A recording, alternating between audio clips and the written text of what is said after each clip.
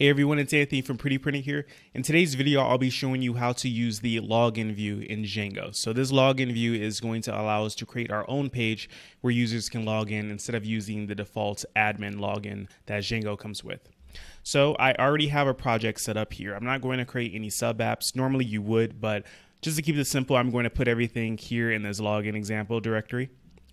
And there are only a couple of things that I need to add. So the first thing I need to do is I need to migrate so I can get the database. And then I want to create a super user so I can have a user that I can actually test this login system with. So Anthony will be the username. Anthony@prettyprinted.com will be the email address. The password's going to be password 11, and I feel like I typed that wrong. Oh, I didn't. And then let me start up the server to make sure I can actually log into the admin dashboard. So this is the login screen for the admin dashboard, but I don't want to use this. What I want to do is instead is I want to create my own. So to do that, the first thing I need to do is I need to bring in a login template. So I should have that on my clipboard. So if I go to login example and create a new directory called templates, the thing that I'm using, the login view that I'm using, is going to be looking for a template in the registration folder. So I need to create that here. And remember, when you create templates in Django, all the template directories across all your apps will be combined. So in one of those template directories, you need to have a directory called registration. If you're using the defaults, you can always change the location of the template. But for my purposes, I'm just going to use the normal one. So let me go ahead and find where I put this file because I can't remember. So this is it. I just dragged it over. And if I open this up in VS Code, we will be able to see what it looks like. So it's a very simple HTML form. So what I want to do now is I want to introduce the login view. So I'll go to my urls.py, and we see in my URL patterns I already have admin. So I want to create another path, and this path is going to be for my login endpoint. So I'll create it now, path, and then login /. And now what I want to do is I want to specify the view that is for login. So this is actually a view that comes from Django if I'm using the login view from Django. And you probably should, unless you have something that doesn't quite match a typical login case. So this is going to be from Django.contrib, and I just spelled that wrong, .contrib.auth, going to import views. And because views is so common, what I do is use auth views. So I just give an alias of auth views. So you're importing the views from Django.contrib.auth. You don't necessarily need to use views. Instead, you can get the login view directly. So what I can do is .views and then import login view. If I were using more than one view, I use the first approach. But since I'm only using the login view in this example, I'm going to import it directly. So I have login view here. So this is now the view, and it's a class-based view. So I can put login view and then .as view to get it to work. And then that's it. So now when I run my app, if I go to login, I will see my login page. So server restarted. If I go to /login, so we see that template does not exist, and this should be just adding this app to the project. So this isn't a true app in a sense. I'm just doing this to keep it simple, but this is the app that they give you. So I'm just adding this so I can get access to that template. So I'll refresh, and we see I have the template that I created. So this is what it looks like when you actually view it rendered. So as of right now, it doesn't do anything. If I click login, nothing happens. And then I can type a username and a password, nothing happens. So to update this, what I'll do is I'll go back to the templates directory, and I just need to make some minor changes. The first thing I need to do is I need to put the URL for the form. So the form action. So the method is going to be post, and the action is going to be from Django. So I'm just going to get the URL for login, just like that. So now when I submit this, no reverse match at login.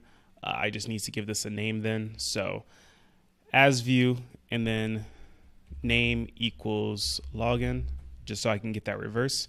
So let's try that again. And my app crashed, and that's because I put this in the wrong spot. This should be outside of the view. So name, login, just like that. And now this should work when I start my server again. Okay, so now we see that the form is working again. So now when I click login, it tells me forbidden CSRF verification failed. So to get past that, what I need to do is I need to add in the cross-site request forgery token here, just like that. So if I go login and hit login, now nothing happens because I'm not logging in properly. So it's actually returning some errors to me. So if I do this form.errors, we should be able to see something when I click that submit. So I see username, this field is required, password, this field is required. That's because I'm obviously not supplying the information. And even if I did supply the information, it still wouldn't work because these fields don't have any names on them. So now what I need to do is I need to make sure that I am using the correct fields that are given to me in this template. So I can replace, for example, username with form.username.label_tag. And if I do that, let's see if anything changes. The only thing that changes is it adds a little colon for me. So that's not really a big deal. If I remove this text and I replace it with form.username, that will give me the username field. So the input's going to look exactly the same because it's a basic text input. And then if I do the same for password, so what I'll do is I'll remove these completely so you see that they go away. So the password field is no longer there. And what I'll do is I will put the password label, so label tag,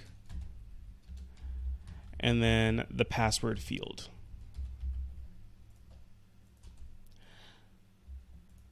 And something, oh, there should be a dot there instead of an underscore. So now we see it pretty much looks like it did originally. So now the form actually works. So if I type in something, I see that I get a new error. It says, please enter correct username and password. And the reason why it's telling me this is because there is no username of KSD and whatever I typed there. So instead, what I'll do is I'll use my actual username, Anthony, that I created as a super user. And then the password will be password 11. So if I click login now, it's telling me page not found. So it's telling me that this account/profile isn't found. And the reason why it's telling me that is because I don't have the login redirect URL set up. So just at the bottom of my settings, I'll add a login redirect URL. And in this case, I'll just use admin. And now if I go to login and type my username and password, it redirects me to the admin dashboard. So we see I was able to create my own login screen and get it to redirect to wherever I want. So in a real application, you probably wouldn't have the login screen redirect to the admin dashboard because I think the existing login screen for the admin dashboard works.